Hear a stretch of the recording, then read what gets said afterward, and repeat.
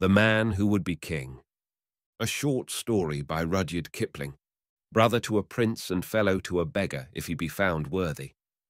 The law, as quoted, lays down a fair conduct of life, and one not easy to follow. I have been fellow to a beggar again and again under circumstances which prevented either of us finding out whether the other was worthy. I have still to be brother to a prince, though I once came near to kinship with what might have been a veritable king and was promised the reversion of a kingdom, army, law courts, revenue, and policy all complete. But today I greatly fear that my king is dead, and if I want a crown, I must go and hunt it for myself. The beginning of everything was in a railway train upon the road to Emau from Almere. There had been a deficit in the budget, which necessitated travelling, not second class, which is only half as dear as first class, but by intermediate, which is very awful indeed.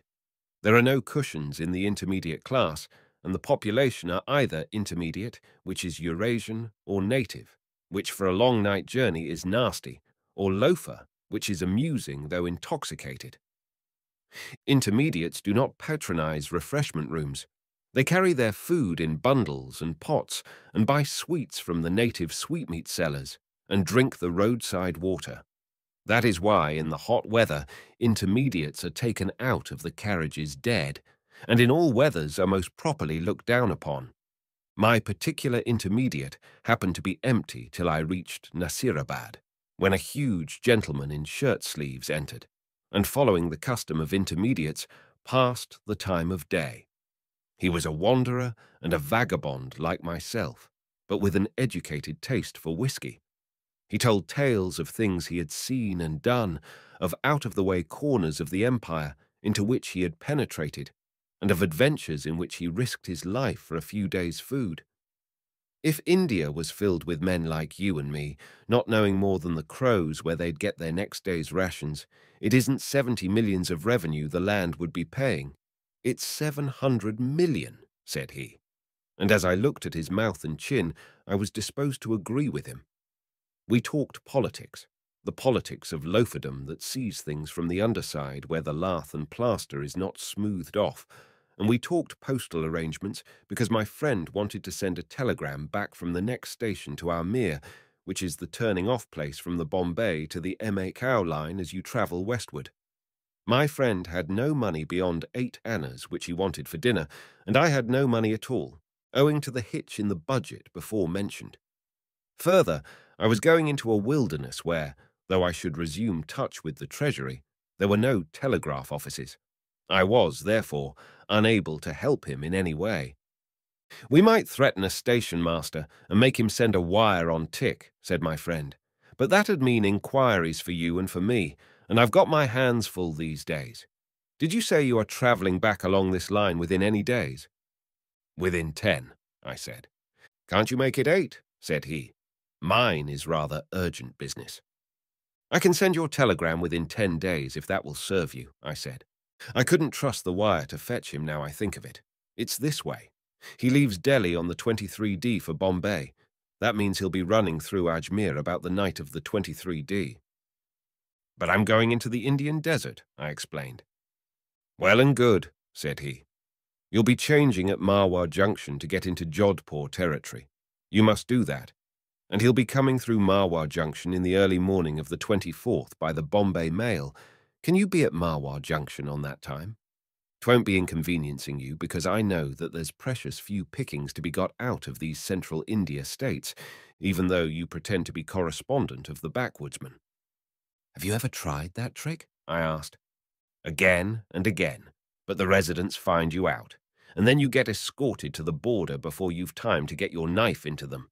But about my friend here, I must give him a word of mouth to tell him what's come to me, or else he won't know where to go. I would take it more than kind of you if you was to come out of central India in time to catch him at Marwar Junction and say to him, 'He has gone south for the week.' He'll know what that means. He's a big man with a red beard, and a great swell he is. You'll find him sleeping like a gentleman with all his luggage round him in a second-class compartment. But don't you be afraid. Slip down the window and say, 'He has gone south for the week,' and he'll tumble. It's only cutting your time of stay in those parts by 2 days. I ask you as a stranger, going to the west, he said with emphasis. Where have you come from? Said I. From the east, said he, and I'm hoping that you will give him the message on the square, for the sake of my mother, as well as your own. Englishmen are not usually softened by appeals to the memory of their mothers, but for certain reasons, which will be fully apparent, I saw fit to agree. It's more than a little matter, said he, and that's why I ask you to do it. And now I know that I can depend on you doing it. A second-class carriage at Marwar Junction and a red-haired man asleep in it. You'll be sure to remember. I get out at the next station, and I must hold on there till he comes or sends me what I want. I'll give the message if I catch him, I said, and for the sake of your mother as well as mine, I'll give you a word of advice.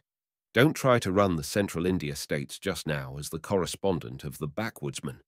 There's a real one knocking about here, and it might lead to trouble. Thank you, said he simply. And when will the swine be gone?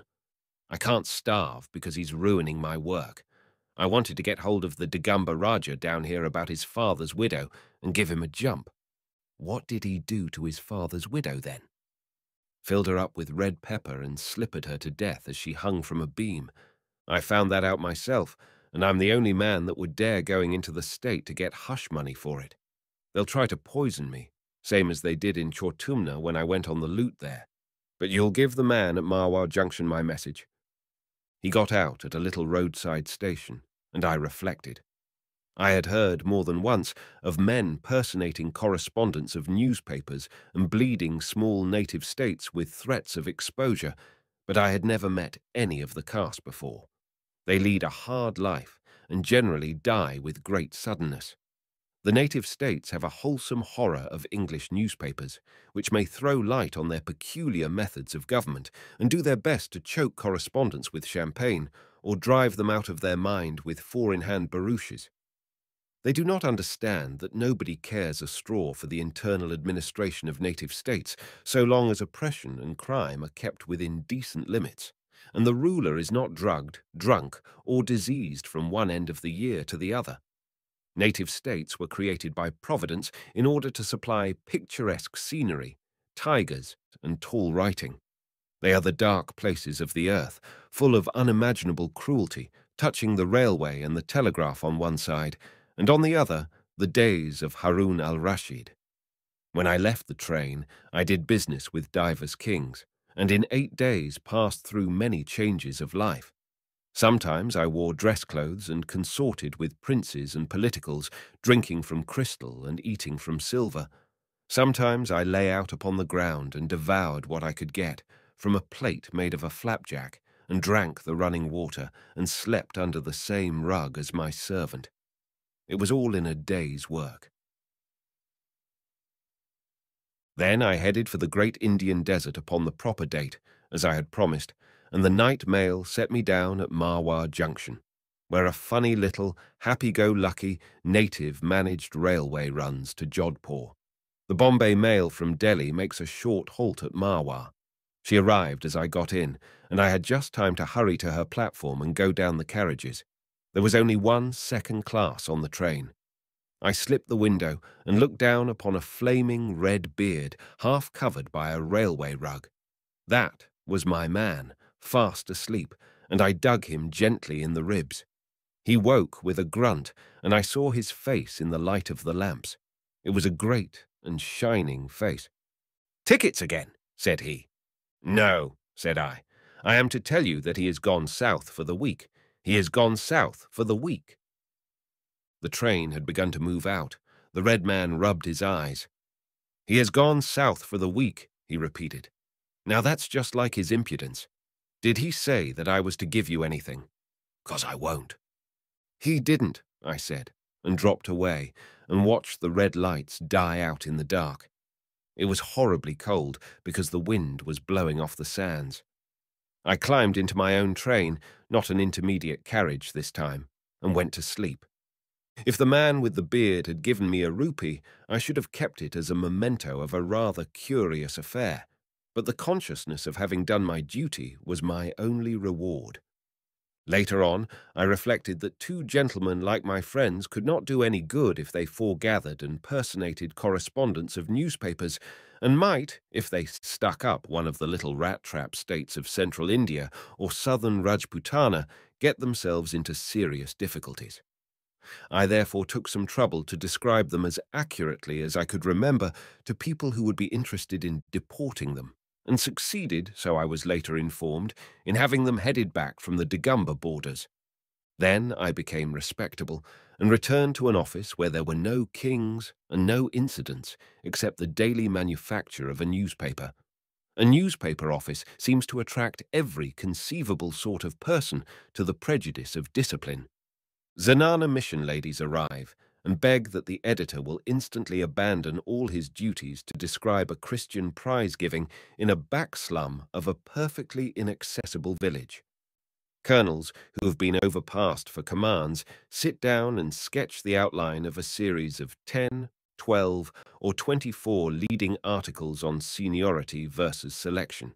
Missionaries wish to know why they have not been permitted to escape from their regular vehicles of abuse and swear at a brother missionary under special patronage of the editorial we. Stranded theatrical companies troop up to explain that they cannot pay for their advertisements, but on their return from New Zealand or Tahiti will do so with interest. Inventors of patent punka pulling machines, carriage couplings, and unbreakable swords and axle trees call with specifications in their pockets and hours at their disposal. Tea companies enter and elaborate their prospectuses with the office pens. Secretaries of ball committees clamour to have the glories of their last dance more fully expounded. Strange ladies rustle in and say, "I want 100 ladies' cards printed at once, please," which is manifestly part of an editor's duty, and every dissolute ruffian that ever tramped the Grand Trunk Road makes it his business to ask for employment as a proofreader.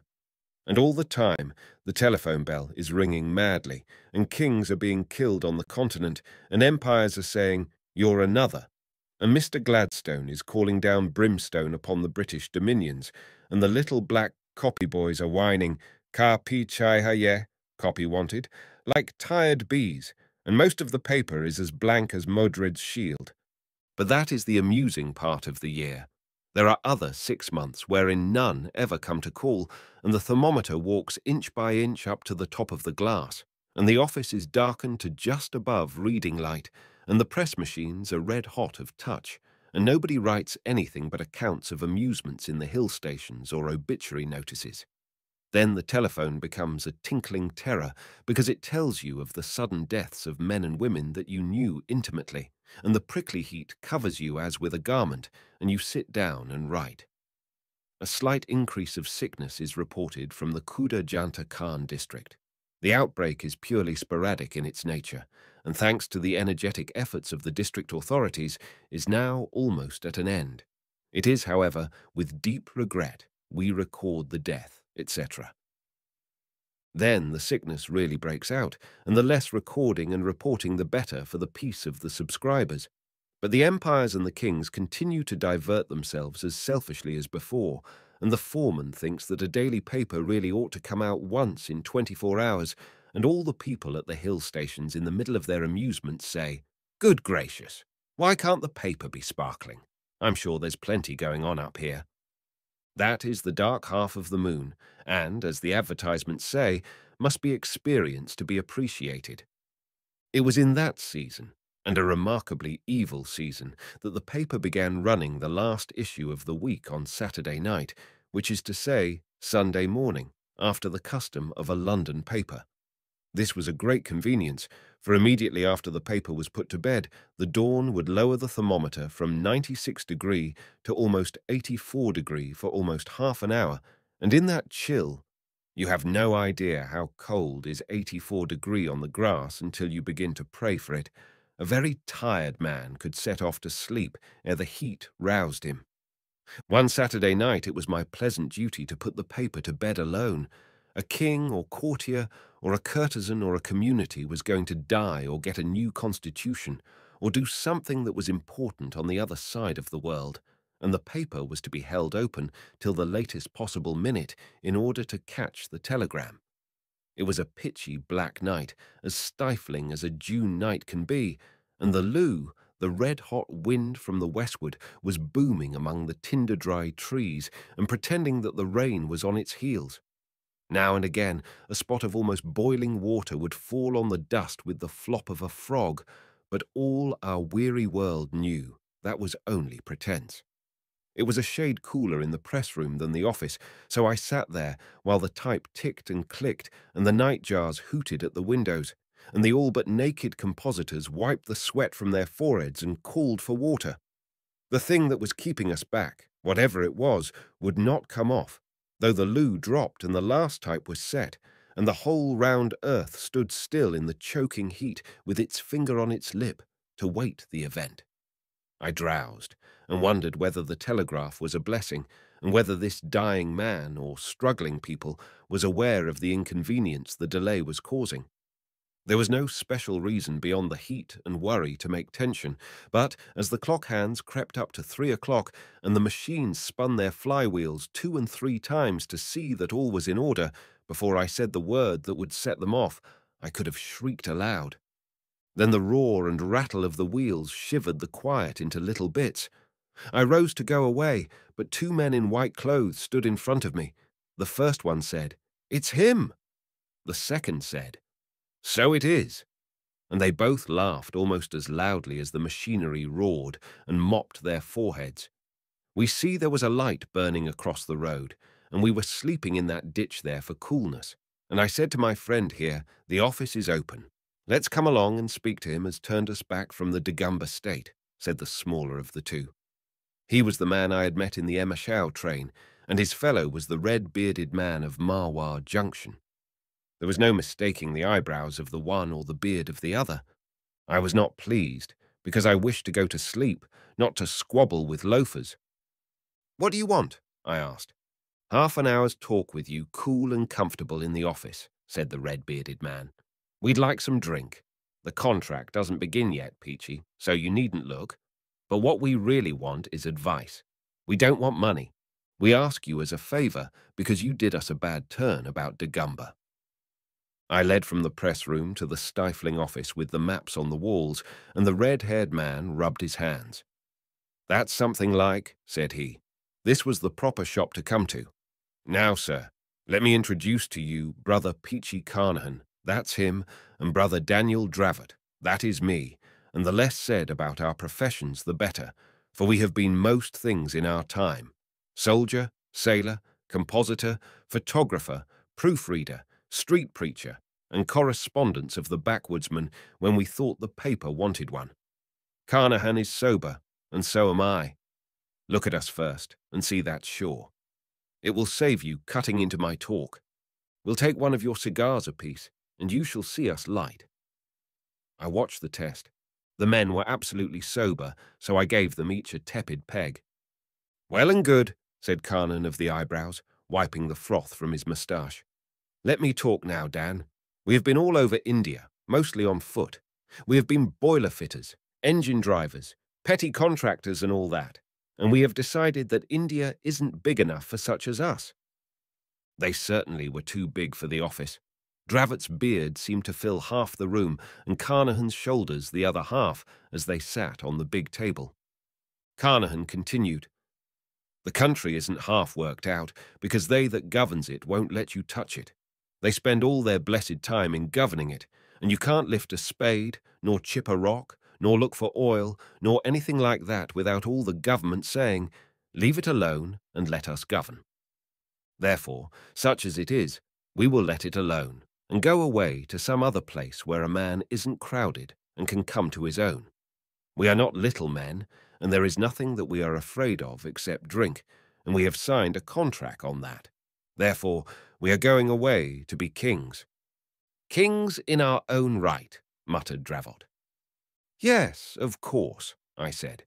"You've been tramping in the sun, and it's a very warm night, and hadn't you better sleep over the notion? Come tomorrow." "Neither drunk nor sunstruck," said Dravot. "We have slept over the notion half a year, and require to see books and atlases, and we have decided that there is only one place now in the world that 2 strong men can sarawak. They call it Kafiristan. By my reckoning, it's the top right-hand corner of Afghanistan, not more than 300 miles from Peshawar. They have 32 heathen idols there, and will be the 33rd. It's a mountainous country, and the women of those parts are very beautiful. But that is provided against in the contract, said Carnahan. Neither women nor liquor, Daniel. And that's all we know, except that no one has gone there, and they fight. And in any place where they fight, a man who knows how to drill men can always be a king. We shall go to those parts and say to any king we find, "Do you want to vanquish your foes?" And we will show him how to drill men, for that we know better than anything else. Then we will subvert that king and seize his throne and establish a dynasty. You'll be cut to pieces before you're 50 miles across the border, I said. You have to travel through Afghanistan to get to that country. It's one mass of mountains and peaks and glaciers, and no Englishman has been through it. The people are utter brutes, and even if you reached them, you couldn't do anything. That's more like, said Carnahan. If you could think us a little more mad, we would be more pleased. We have come to you to know about this country, to read a book about it, and to be shown maps. We want you to tell us that we are fools, and to show us your books. He turned to the bookcases. Are you at all in earnest? I said.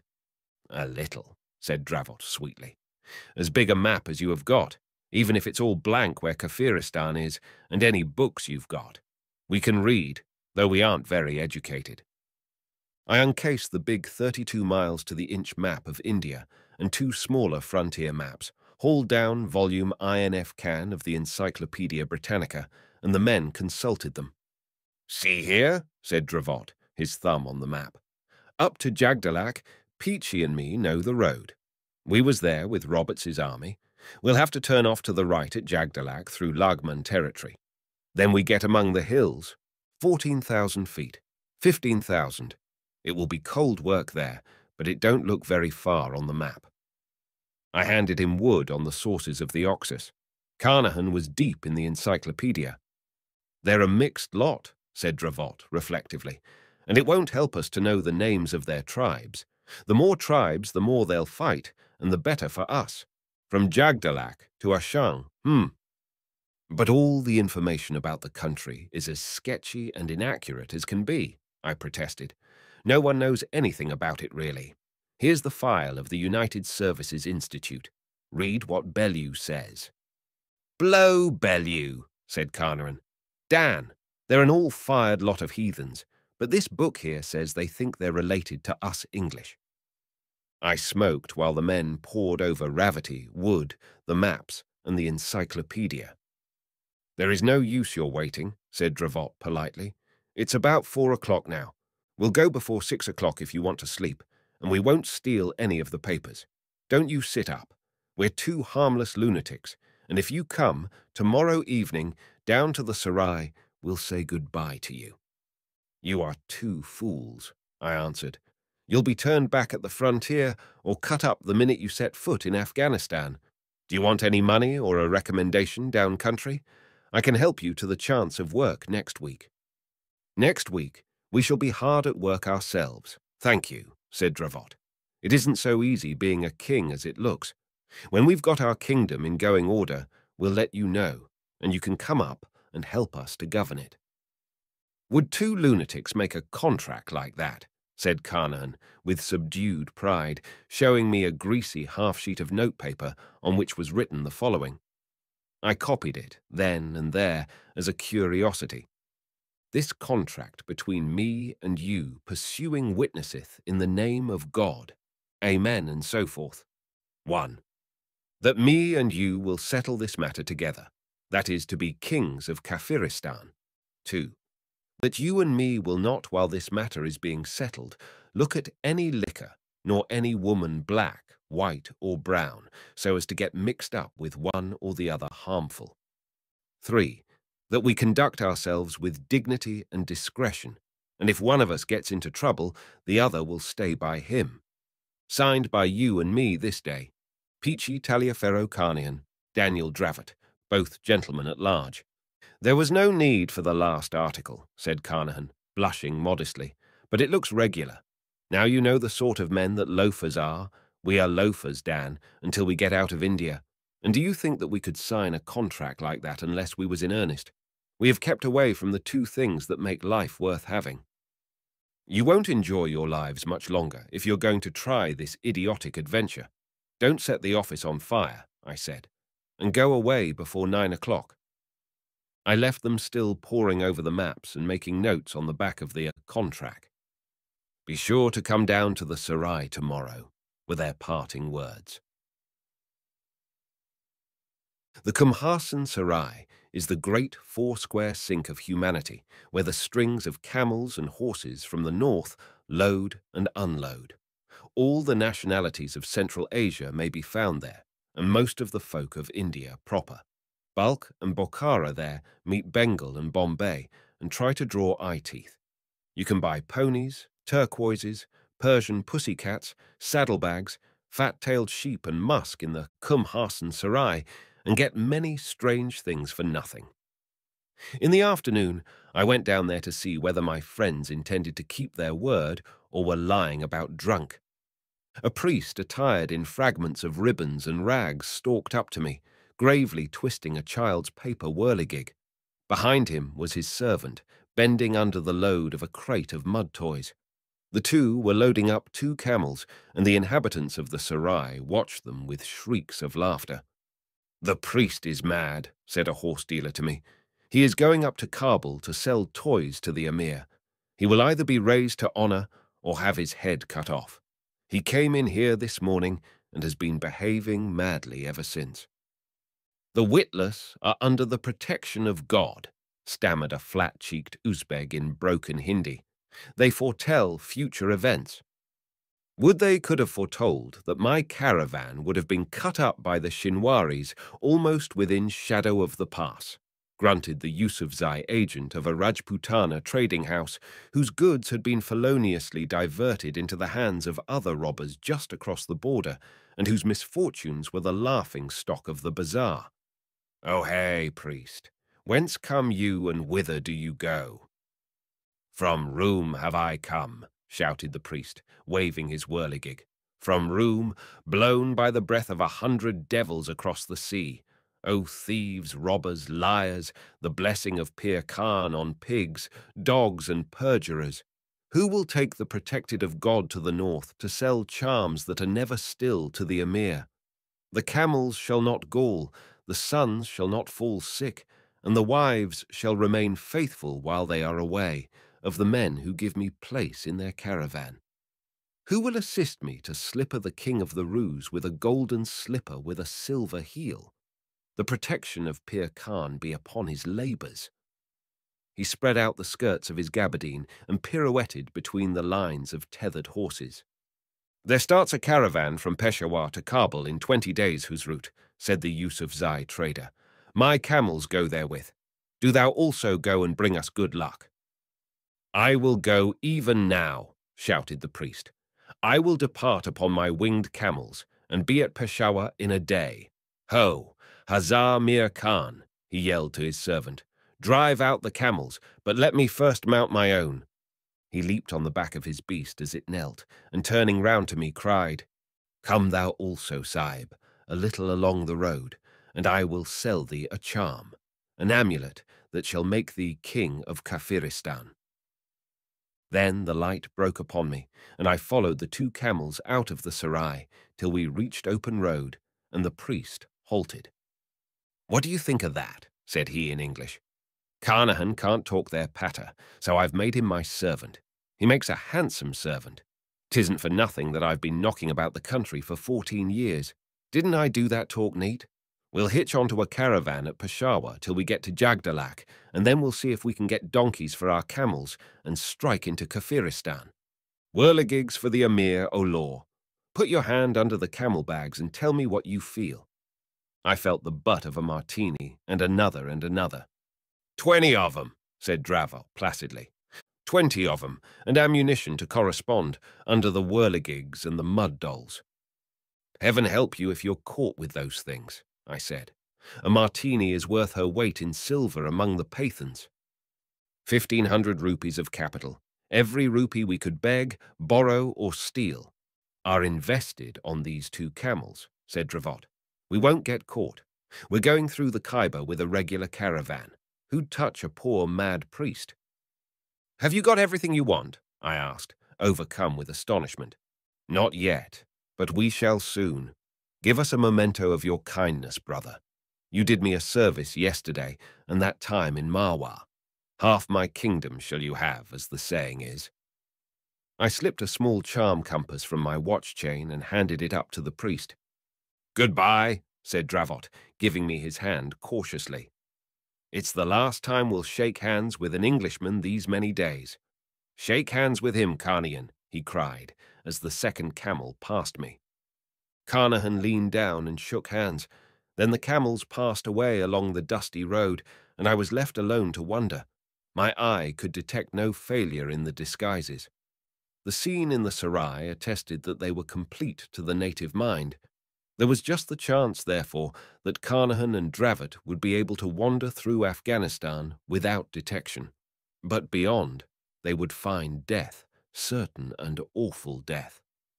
10 days later, a native friend of mine, giving me the news of the day from Peshawar, wound up his letter with, There has been much laughter here on account of a certain mad priest who is going in his estimation to sell petty gauds and insignificant trinkets, which he ascribes as great charms to H.H., the Emir of Bokhara. He passed through Peshawar and associated himself to the 2nd summer caravan that goes to Kabul. The merchants are pleased because through superstition they imagine that such mad fellows bring good fortune. The 2, then, were beyond the border. I would have prayed for them, but that night a real king died in Europe and demanded an obituary notice. The wheel of the world swings through the same phases again and again. Summer passed, and winter thereafter, and came and passed again. The daily paper continued, and I with it, and upon the 3rd summer there fell a hot night, a night issue, and a strained waiting for something to be telegraphed from the other side of the world, exactly as had happened before. A few great men had died in the past 2 years. The machines worked with more clatter, and some of the trees in the office garden were a few feet taller, but that was all the difference. I passed over to the press room and went through just such a scene as I have already described. The nervous tension was stronger than it had been 2 years before, and I felt the heat more acutely. At 3 o'clock I cried, "Print off!" and turned to go, when there crept to my chair what was left of a man. He was bent into a circle, his head was sunk between his shoulders, and he moved his feet one over the other like a bear. I could hardly see whether he walked or crawled, this rag-wrapped, whining cripple who addressed me by name, crying that he was come back. "Can you give me a drink?" he whimpered. "For the Lord's sake, give me a drink." I went back to the office, the man following with groans of pain, and I turned up the lamp. "Don't you know me?" he gasped, dropping into a chair, and he turned his drawn face, surmounted by a shock of grey hair, to the light. I looked at him intently. Once before had I seen eyebrows that met over the nose in an inch-broad black band, but for the life of me I could not tell where. "I don't know you," I said, handing him the whiskey. "What can I do for you?" He took a gulp of the spirit raw and shivered in spite of the suffocating heat. "I've come back," he repeated, "and I was the king of Kafiristan, me and Dravot, crowned kings we was. In this office we settled it, you setting there and giving us the books. I am Peachy Taliaferro Carnahan, and you've been setting here ever since. Oh, Lord!" I was more than a little astonished and expressed my feelings accordingly. "It's true," said Carnahan with a dry cackle, nursing his feet which were wrapped in rags. "True as gospel. Kings we were, with crowns upon our heads, me and Dravot, poor Dan. Oh, poor Dan, that would never take advice, not though I begged of him. Take the whiskey," I said, "and take your own time. Tell me all you can recollect of everything from beginning to end. You got across the border on your camels, Dravot dressed as a mad priest, and you his servant. Do you remember that?" "I ain't mad. Yet. but I will be that way soon. Of course I remember. Keep looking at me, or maybe my words will go all to pieces. Keep looking at me in my eyes and don't say anything." I leaned forward and looked into his face as steadily as I could. He dropped one hand upon the table, and I grasped it by the wrist. It was twisted like a bird's claw, and upon the back was a ragged, red, diamond-shaped scar.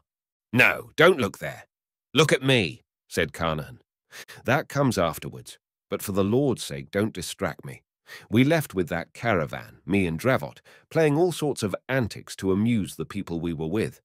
Dravot used to make us laugh in the evenings when all the people was cooking their dinners, and what did they do then?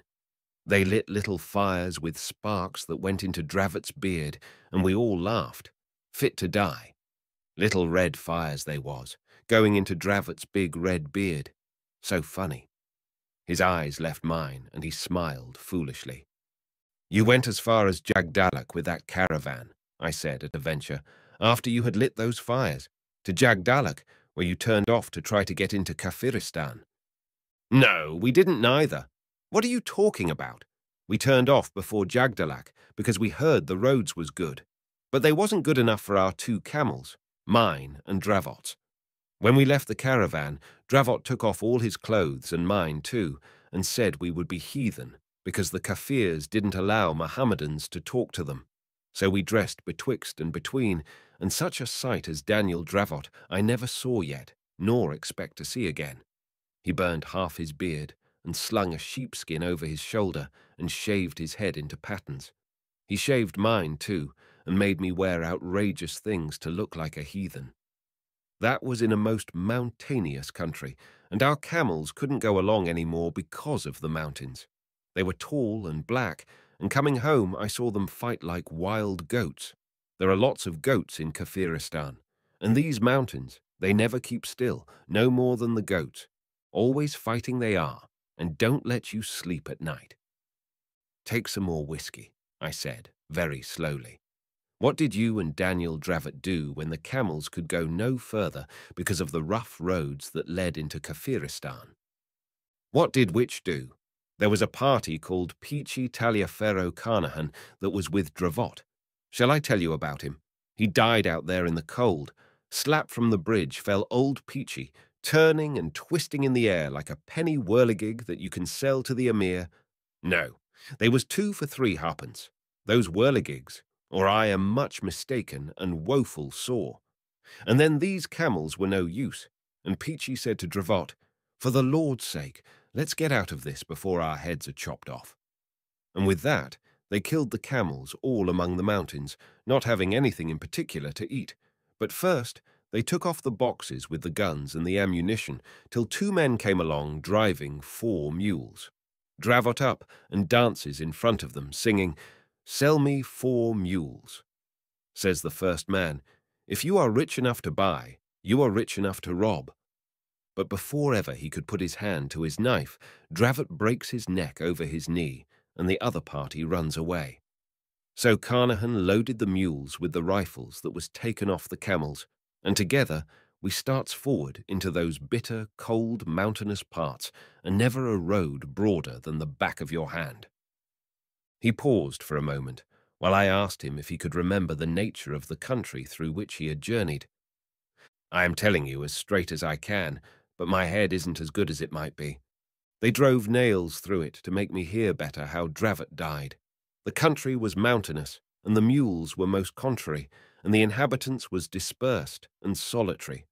They went up, and down, and that other party, Carnahan, was imploring of Dravot not to sing and whistle so loud for fear of bringing down the tremendous avalanches. But Dravot says that if a king couldn't sing, it wasn't worth being king, and whacked the mules over the rump, and never took no heed for 10 cold days. We came to a big level valley all among the mountains, and the mules were near dead, so we killed them, not having anything in special for them or us to eat. We sat upon the boxes and played odd, and even with the cartridges that was jolted out. Then 10 men with bows and arrows ran down that valley, chasing 20 men with bows and arrows, and the row was tremendous. They was fair men, fairer than you or me, with yellow hair and remarkable well-built.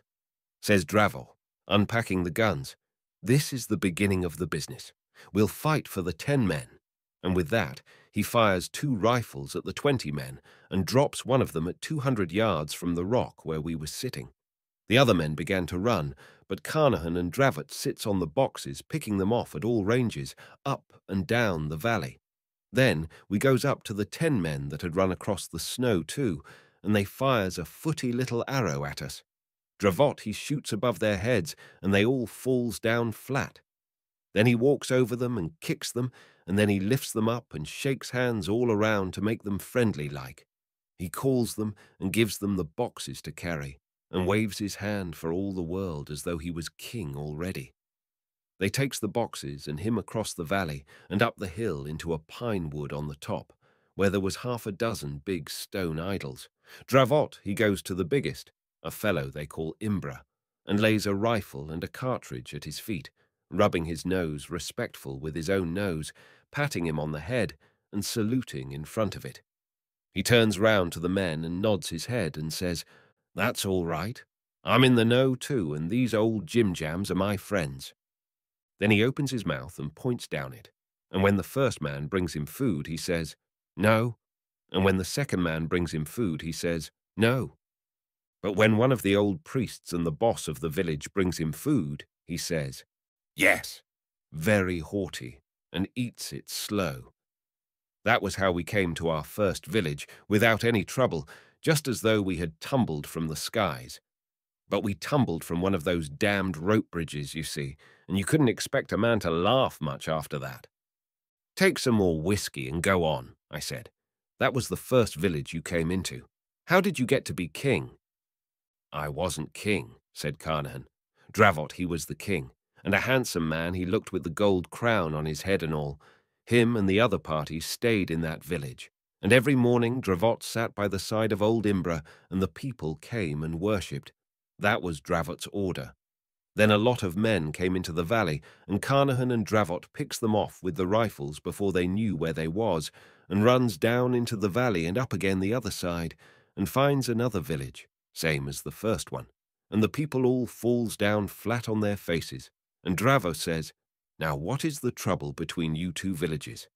And the people points to a woman as fair as you or me that was carried off, and Dravot takes her back to the first village and counts up the dead. 8 there was. For each dead man, Dravot pours a little milk on the ground and waves his arms like a whirligig, and 'That's all right,' says he.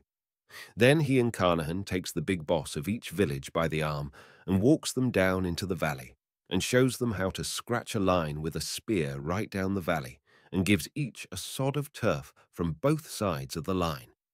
Then all the people comes down and shouts like the devil and all, and Dravot says, 'Go and dig the land and be fruitful and multiply,' which they did, though they didn't understand. Then we asks the names of things in their lingo, bread and water and fire and idols and such, and Dravot leads the priest of each village up to the idol, and says he must sit there and judge the people, and if anything goes wrong, he is to be shot. Next week they was all turning up the land in the valley as quiet as bees and much prettier, and the priests heard all the complaints and told Dravot in dumb show what it was about. 'That's just the beginning,' says Dravot. 'They think we're gods.' He and Carnahan picks out 20 good men and shows them how to click off a rifle and form 4s and advance in line, and they was very pleased to do so and clever to see the hang of it. Then he takes out his pipe and his baccy pouch and leaves one at one village and one at the other, and off we 2 goes to see what was to be done in the next valley. That was all rock, and there was a little village there, and Carnahan says, 'Send 'em to the old valley to plant,' and takes 'em there and gives 'em some land that wasn't took before. They were a poor lot, and we blooded 'em with a kid before letting 'em into the new kingdom. That was to impress the people, and then they settled down quiet, and Carnahan went back to Dravot, who had got into another valley, all snow and ice and most mountainous. There was no people there, and the army got afraid, so Dravot shoots one of them and goes on till he finds some people in a village, and the army explains that unless the people wants to be killed, they had better not shoot their little matchlocks, for they had matchlocks.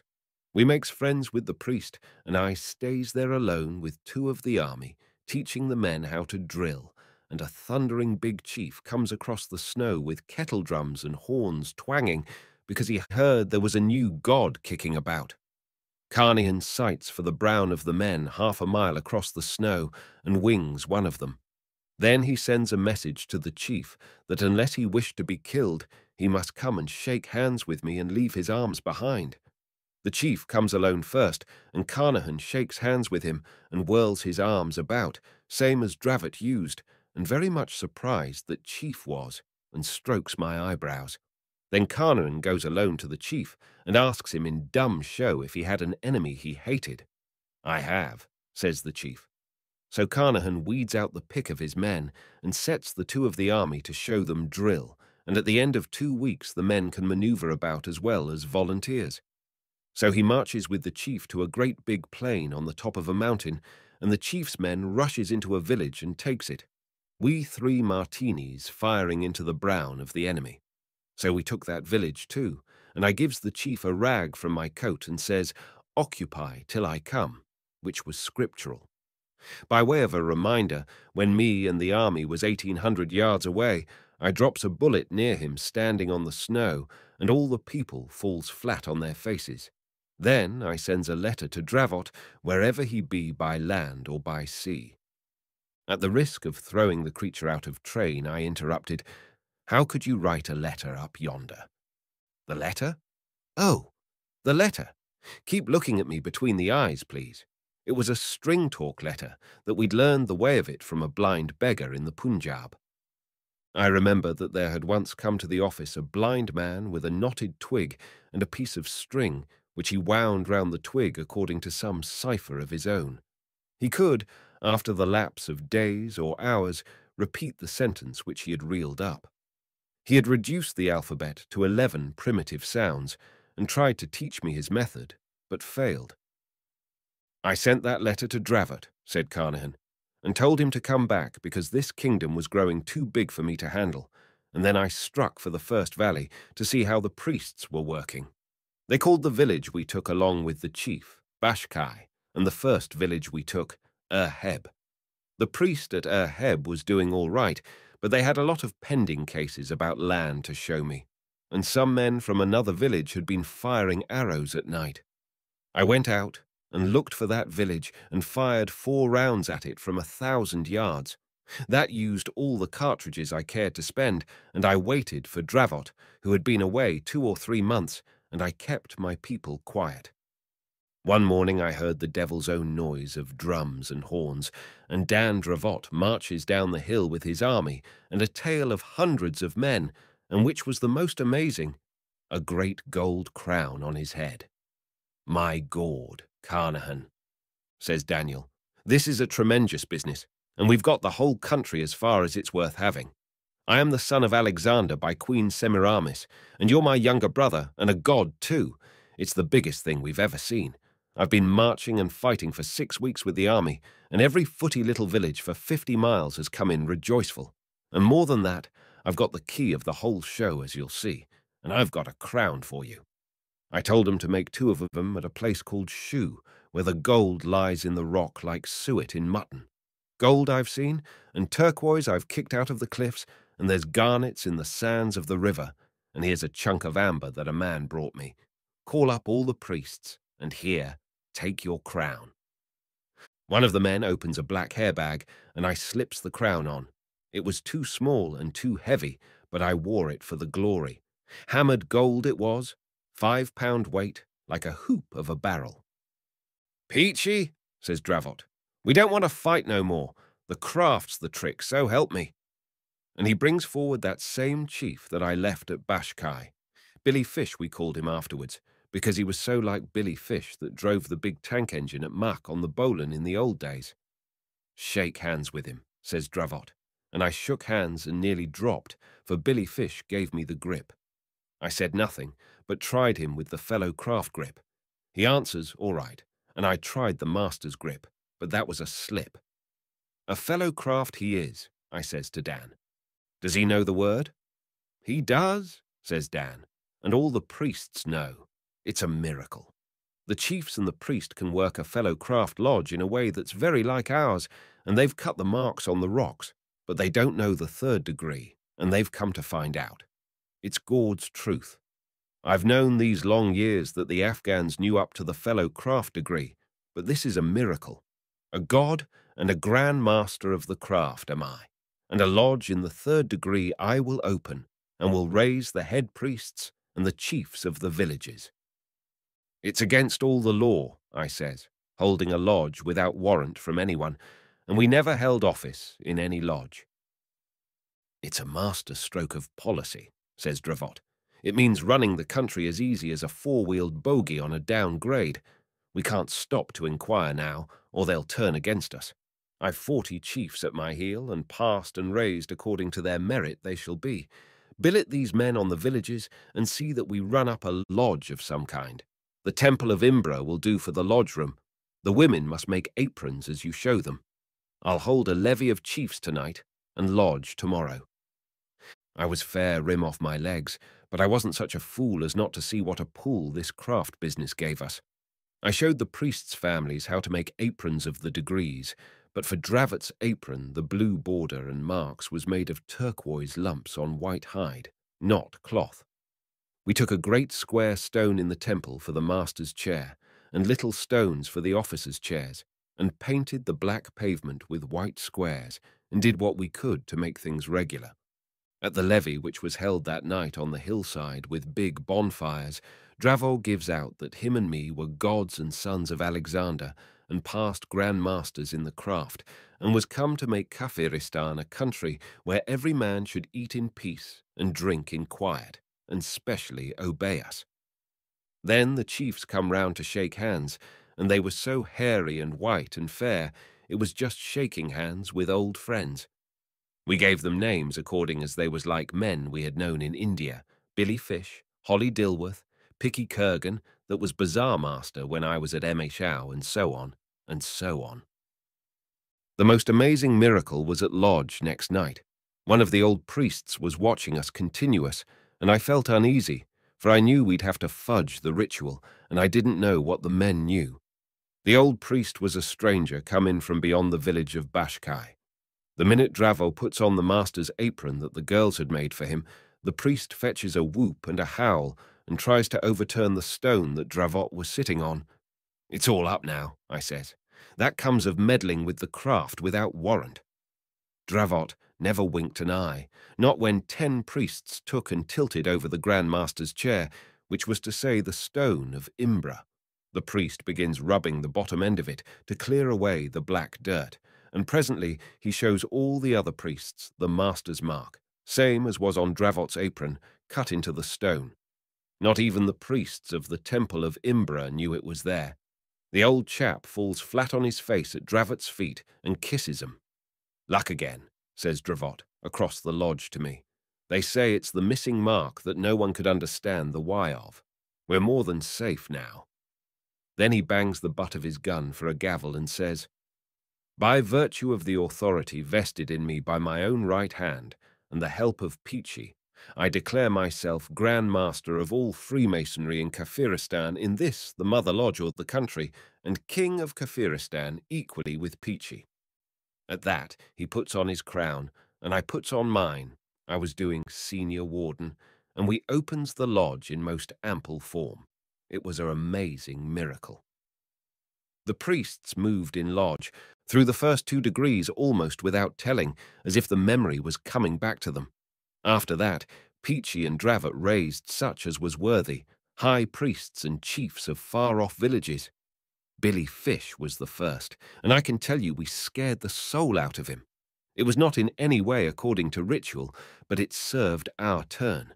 We didn't raise more than 10 of the biggest men because we didn't want to make the degree common, and they was clamouring to be raised. In another 6 months, says Dravot, we'll hold another communication and see how you are working. Then he asks them about their villages and learns that they was fighting one against the other and were fair sick and tired of it. And when they wasn't doing that, they was fighting with the Mohammedans. You can fight those when they come into our country, says Dravot. Tell off every 10th man of your tribes for a frontier guard and send 200 at a time to this valley to be drilled. Nobody is going to be shot or speared anymore so long as he does well, and I know that you won't cheat me because you're white people, sons of Alexander, and not like common black Mohammedans.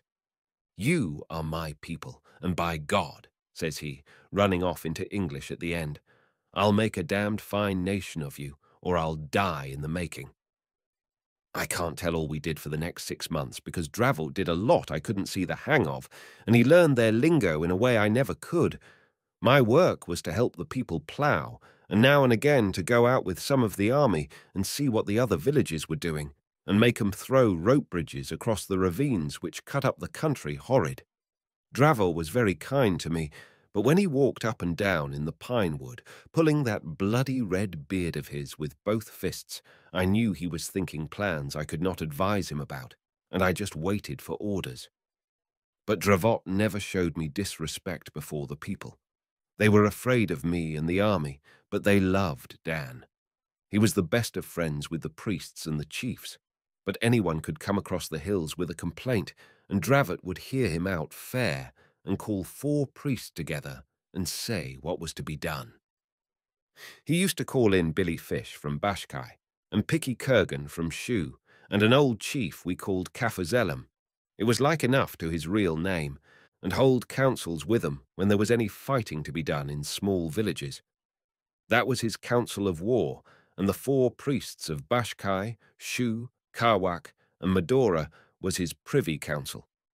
Between the lot of them they sent me, with 40 men and 20 rifles, and 60 men carrying turquoises, into the Gorban country to buy those handmade martini rifles that come out of the Emir's workshops at Kabul, from one of the Emir's Herati regiments that would have sold the very teeth out of their mouths for turquoises. I stayed in Gorband a month and gave the governor the pick of my baskets for hush money and bribed the colonel of the regiment some more. And between the two and the tribe's people, we got more than 100 handmade martinis, 100 good Kohat Jaziles that'll throw to 600 yards, and 40 manloads of very bad ammunition for the rifles. I came back with what I had and distributed them among the men that the chief sent into me to drill. Dravot was too busy to attend to those things, but the old army that we first made helped me, and we turned out 500 men that could drill, and 200 that knew how to hold arms pretty straight. Even those cork-screwed handmade guns was a miracle to them. Dravot talked big about powder shops and factories, walking up and down in the pine wood when the winter was coming on. I won't make a nation, says he. I'll make an empire. These men aren't niggers. They're English. Look at their eyes. Look at their mouths. Look at the way they stand up. They sit on chairs in their own houses. They're the lost tribes or something like it, and they've grown to be English. I'll take a census in the spring if the priests don't get frightened. There must be a fair 2 million of them in these hills. The villages are full of little children. 2 million people, 250,000 fighting men, and all English. They only want the rifles and a little drilling. 250,000 men ready to cut in on Russia's right flank when she tries for India. Peachy man, he says, chewing his beard in great hunks. We shall be emperors, emperors of the earth. Raja Brooke will be a suckling to us. I'll treat with the viceroy on equal terms. I'll ask him to send me 12 picked English, 12 that I know of, to help us govern a bit. There's McCrae, sergeant pensioner at Sagowli. Many's the good dinner he's given me, and his wife a pair of trousers. There's Donkin, the warder of Tunghu jail. There's hundreds that I could lay my hand on if I was in India. The viceroy shall do it for me. I'll send a man through in the spring for those men, and I'll write for a dispensation from the Grand Lodge for what I've done as Grand Master. That, and all the Sniders that'll be thrown out when the native troops in India take up the martini. They'll be worn smooth, but they'll do for fighting in these hills. 12 English, 100,000 Sniders run through the Emir's country in driblets. I'd be content with 20,000 in 1 year, and we'd be an empire. When everything was shipshape, I'd hand over the crown, this crown I'm wearing now, to Queen Victoria on my knees, and she'd say, "Rise up, Sir Daniel Dravot." Oh, it's big, I tell you. But there's so much to be done in every place. Bashkai, Karwak, Shu, and everywhere else. What is it? I says. There are no more men coming in to be drilled this autumn. Look at those fat, black clouds. They're bringing the snow. It isn't that, says Daniel, putting his hand very hard on my shoulder, and I don't wish to say anything that's against you, for no other living man would have followed me and made me what I am as you have done. You're a first-class commander-in-chief, and the people know you. But it's a big country, and somehow you can't help me, Peachy, in the way I want to be helped. Go to your blasted priests, then, I said, and I was sorry when I made that remark, but it did hurt me sore to find Daniel talking so superior when I drilled all the men and done all he told me. Don't let's quarrel, Peachy, says Daniel without cursing. You're a king, too, and the half of this kingdom is yours. But can't you see, Peachy, we want cleverer men than us now. 3 or 4 of them that we can scatter about for our deputies. It's a hugest great state, and I can't always tell the right thing to do, and I haven't time for all I want to do, and here's the winter coming on and all. He put half his beard into his mouth, and it was as red as the gold of his crown. I'm sorry, Daniel, says I. I've done all I could. I've drilled the men and shown the people how to stack their oats better, and I've brought in those tinware rifles from Gorband. But I know what you're driving at. I take it kings always feel oppressed that way. There's another thing, too, says Dravot, walking up and down. The winter's coming, and these people won't be giving much trouble, and if they do, we can't move about. I want a wife. For Gord's sake, leave the women alone, I says. We've both got all the work we can, though I am a fool. Remember the contract, and keep clear, O women. The contract only lasted till such time as we was kings, and kings we have been these months past, says Dravot, weighing his crown in his hand. You go get a wife too, Peachy. A nice, strapping, plump girl that'll keep you warm in the winter. They're prettier than English girls, and we can take the pick of them. Boil them once or twice in hot water, and they'll come as fair as chicken and ham. Don't tempt me, I says. I will not have any dealings with a woman, not till we are a damn side more settled than we are now. I've been doing the work of 2 men, and you've been doing the work of 3. Let's lie off a bit, and see if we can get some better tobacco from Afghan country and run in some good liquor, but no women. Who's talking o' women, says Dravot. I said wife, a queen to breed a king's son for the king, a queen out of the strongest tribe that'll make them your blood brothers, and that'll lie by your side and tell you all the people thinks about you and their own affairs. That's what I want. Do you remember that Bengali woman I kept at Mogul Sarai when I was plate layer, says I. A fat lot of good she was to me. She taught me the lingo and 1 or 2 other things. But what happened? She ran away with the station master's servant and half my month's pay. Then she turned up at Dadur Junction in tow of a half-caste and had the impudence to say I was her husband, all among the drivers of the running shed. We've done with that, says Dravot. These women are whiter than you or me, and a queen I will have for the winter months. For the last time o' asking, Dan, do not, I says. It'll only bring us harm. The Bible says that kings ain't to waste their strength on women, especially when they've got a new raw kingdom to work over. For the last time of answering, I will, said Dravot, and he went away through the pine trees looking like a big red devil. The low sun hit his crown and beard on one side, and the 2 blazed like hot coals. But getting a wife was not as easy as Dan thought. He put it before the council, and there was no answer till Billy Fish said that he'd better ask the girls. Dravot damned them all round. What's wrong with me? He shouts, standing by the idle Imbra. Am I a dog, or am I not enough of a man for your wenches? Haven't I put the shadow of my hand over this country? Who stopped the last Afghan raid? It was me, really, but Dravot was too angry to remember. Who bought your guns? Who repaired the bridges? Who's the Grand Master of the sign cut in the stone? And he thumped his hand on the block that he used to sit on in lodge and at council, which opened like lodge always. Billy Fish said nothing, and no more did the others. "Keep your hair on, Dan," said I, and asked the girls. That's how it's done at home, and these people are quite English. "The marriage of a king is a matter of state," says Dan, in a white-hot rage, for he could feel, I hope, that he was going against his better mind. He walked out of the council room, and the others sat still, looking at the ground.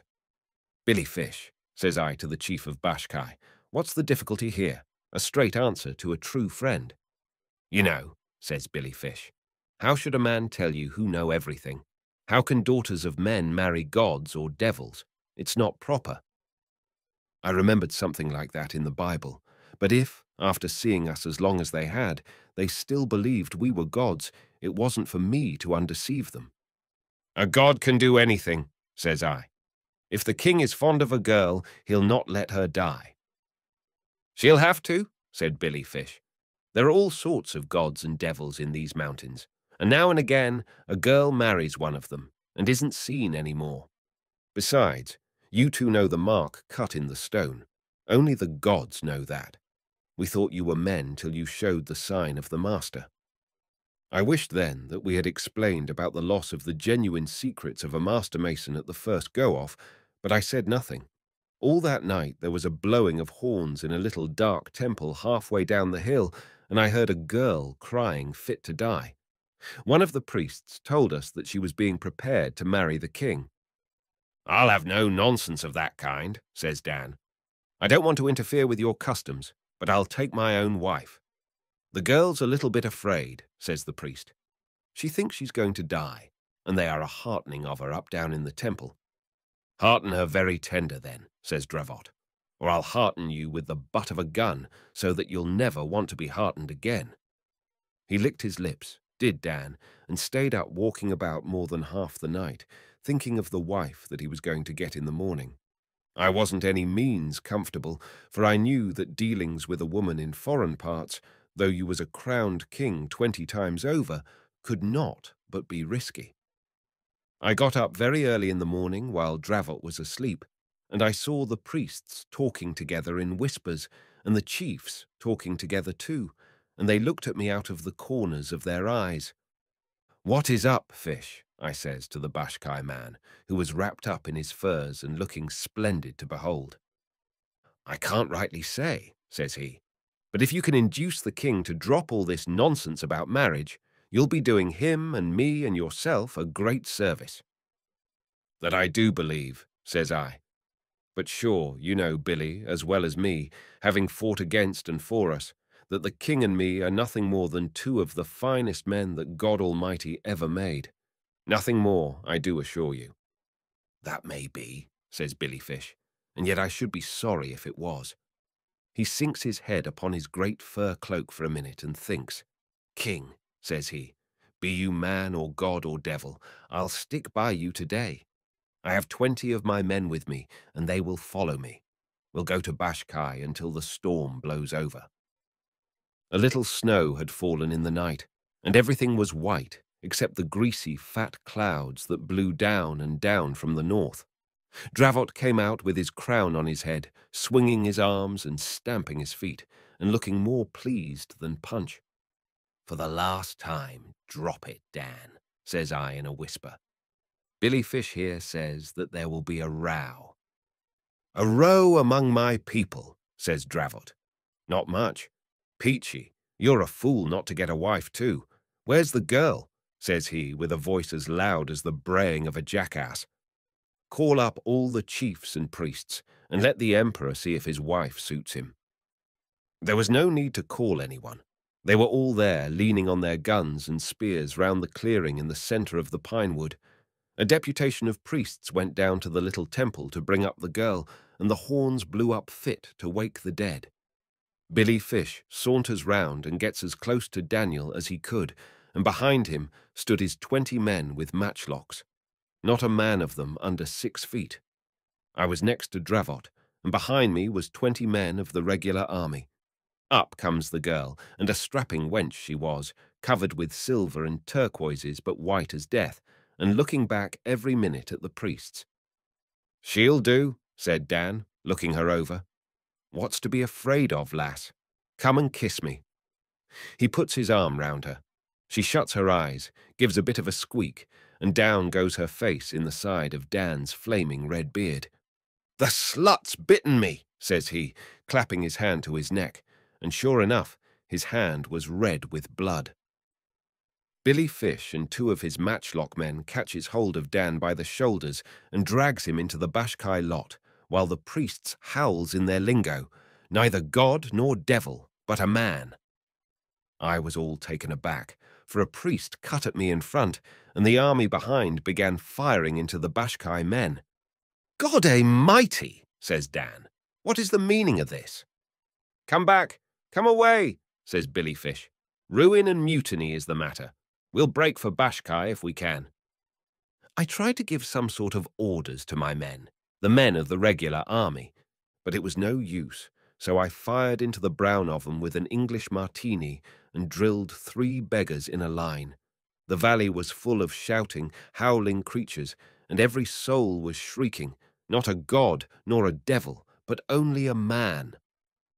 The Bashkai troops stuck to Billy Fish all they were worth, but their matchlocks wasn't half as good as the Kabul breech-loaders, and 4 of them dropped. Dan was bellowing like a bull, for he was very wrathy, and Billy Fish had a hard job to prevent him running out at the crowd. "We can't stand," says Billy Fish. "Make a run for it down the valley. The whole place is against us." The matchlock men ran, and we went down the valley in spite of Dravot's protestations. He was swearing horribly and crying out that he was a king. The priests rolled great stones on us, and the regular army fired hard, and there wasn't more than 6 men, not counting Dan, Billy Fish, and me, that came down to the bottom of the valley alive. Then they stopped firing, and the horns in the temple blew again. "Come away. For Gord's sake, come away," says Billy Fish. "They'll send runners out to all the villages before ever we get to Bashkai. I can protect you there, but I can't do anything now." My own notion is that Dan began to go mad in his head from that hour. He stared up and down like a stuck pig. Then he was all for walking back alone and killing the priests with his bare hands, which he could have done. "An emperor am I," says Daniel, "and next year I shall be a knight of the Queen." "All right, Dan," says I, "but come along now while there's time." "It's your fault," says he, "for not looking after your army better. There was mutiny in the midst, and you didn't know. You damned engine driving, plate laying, missionaries pass-hunting hound." He sat upon a rock and called me every foul name he could lay tongue to. I was too heartsick to care, though it was all his foolishness that brought the smash. "I'm sorry, Dan," says I, "but there's no accounting for natives. This business is our 57. Maybe we'll make something out of it yet, when we've got to Bashkai." "Let's get to Bashkai then," says Dan. "And by God, when I come back here again, I'll sweep the valley so there isn't a bug in a blanket left." We walked all that day, and all that night Dan was stumping up and down on the snow, chewing his beard and muttering to himself. "There's no hope of getting clear," said Billy Fish. "The priests will have sent runners to the villages to say that you are only men. Why didn't you stick on as gods till things was more settled?" "I'm a dead man," says Billy Fish, and he throws himself down on the snow and begins to pray to his gods. Next morning, we was in a cruel, bad country, all up and down, no level ground at all, and no food either. The 6 Bashkai men looked at Billy Fish hungry-wise, as if they wanted to ask something, but they said never a word. At noon, we came to the top of a flat mountain, all covered with snow, and when we climbed up into it, behold, there was an army in position, waiting in the middle. "The runners have been very quick," says Billy Fish, with a little bit of a laugh. "They are waiting for us." 3 or 4 men began to fire from the enemy's side, and a chance shot took Daniel in the calf of the leg. That brought him to his senses. He looks across the snow at the army and sees the rifles that we had brought into the country. "We're done for," says he. "They are Englishmen, these people, and it's my blasted nonsense that has brought you to this. Get back, Billy Fish, and take your men away. You've done what you could, and now cut for it. Carneran," says he, "shake hands with me and go along with Billy. Maybe they won't kill you. I'll go and meet 'em alone. It's me that did it. Me, the king. Go, says I. Go to hell, Dan. I'm with you here. Billy Fish, you clear out, and we two will meet those folk. I'm a chief, says Billy Fish, quite quiet. I stay with you. My men can go. The Bashkai fellows didn't wait for a second word, but ran off, and Dan and me and Billy Fish walked across to where the drums were drumming and the horns were horning. It was cold, awful cold. I've got that cold in the back of my head now. There's a lump of it there. The punka coolies had gone to sleep. 2 kerosene lamps were blazing in the office, and the perspiration poured down my face and splashed on the blotter as I leaned forward. Carnahan was shivering, and I feared that his mind might go. I wiped my face, took a fresh grip of the piteously mangled hands and said, "What happened after that?" The momentary shift of my eyes had broken the clear current. "What was you pleased to say?" whined Carnahan. "They took them without any sound. Not a little whisper all along the snow, not though the king knocked down the first man that set hand on him, not though old Peachy fired his last cartridge into the brown of 'em. Not a single solitary sound did those swines make. They just closed up, tight, and I tell you their furs stunk. There was a man called Billy Fish, a good friend of us all, and they cut his throat, sir, then and there like a pig, and the king kicks up the bloody snow and says, 'We've had a dashed fine run for our money. What's coming next?' But Peachy Taliaferro, I tell you, sir, in confidence as betwixt 2 friends, he lost his head, sir. No, he didn't neither. The king lost his head, so he did, all along one of those cunning rope bridges. Kindly let me have the paper cutter, sir. It tilted this way. They marched him a mile across that snow to a rope bridge over a ravine with a river at the bottom. You may have seen such. They prodded him behind like an ox. 'Damn your eyes,' says the king. 'Do you suppose I can't die like a gentleman?' He turns to Peachy that was crying like a child. 'I've brought you to this, Peachy,' says he. 'Brought you out of your happy life to be killed in Kafiristan, where you was late commander-in-chief of the emperor's forces. Say you forgive me, Peachy.' 'I do,' says Peachy. 'Fully and freely do I forgive you, Dan.' 'Shake hands, Peachy,' says he. 'I'm going now.' Out he goes, looking neither right nor left, and when he was plumb in the middle of those dizzy dancing ropes, 'Cut, you beggars!' he shouts, and they cut, and old Dan fell, turning round and round and round, 20,000 miles, for he took half an hour to fall till he struck the water, and I could see his body caught on a rock with the gold crown close beside. But do you know what they did to Peachy between 2 pine trees? They crucified him, sir, as Peachy's hands will show. They used wooden pegs for his hands and his feet, and he didn't die. He hung there and screamed, and they took him down next day and said it was a miracle that he wasn't dead. They took him down, poor old Peachy that hadn't done them any harm, that hadn't done them any. He rocked to and fro and wept bitterly, wiping his eyes with the back of his scarred hands and moaning like a child for some 10 minutes. They was cruel enough to feed him up in the temple because they said he was more of a god than old Daniel that was a man. Then they turned him out on the snow and told him to go home, and Peachy came home in about a year, begging along the roads quite safe. For Daniel Dravot he walked before and said, 'Come along, Peachy, it's a big thing we're doing.' The mountains they danced at night, and the mountains they tried to fall on Peachy's head. But Dan, he held up his hand, and Peachy came along bent double. He never let go of Dan's hand, and he never let go of Dan's head. They gave it to him as a present in the temple to remind him not to come again, and though the crown was pure gold and Peachy was starving, never would Peachy sell the same. You knew Dravot, sir. You knew right worshipful brother Dravot. Look at him now." He fumbled in the mass of rags round his bent waist, brought out a black horsehair bag embroidered with silver thread, and shook therefrom onto my table the dried, withered head of Daniel Dravot. The morning sun that had long been paling the lamps struck the red beard and blind, sunken eyes, struck, too, a heavy circlet of gold studded with raw turquoises that Carnahan placed tenderly on the battered temples.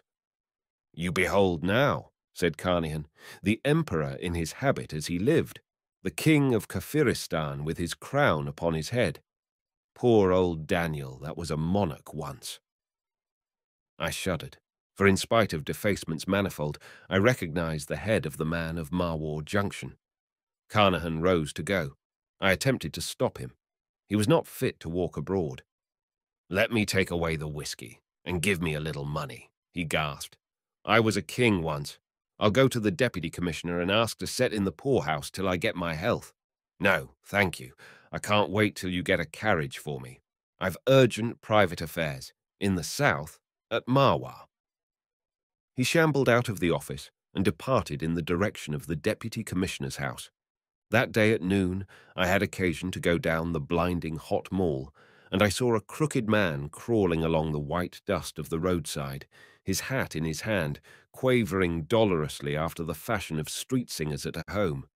There was not a soul in sight, and he was out of all possible earshot of the houses, and he sang through his nose, turning his head from right to left. The Son of Man goes forth to war, a golden crown to gain. His blood-red banner streams afar.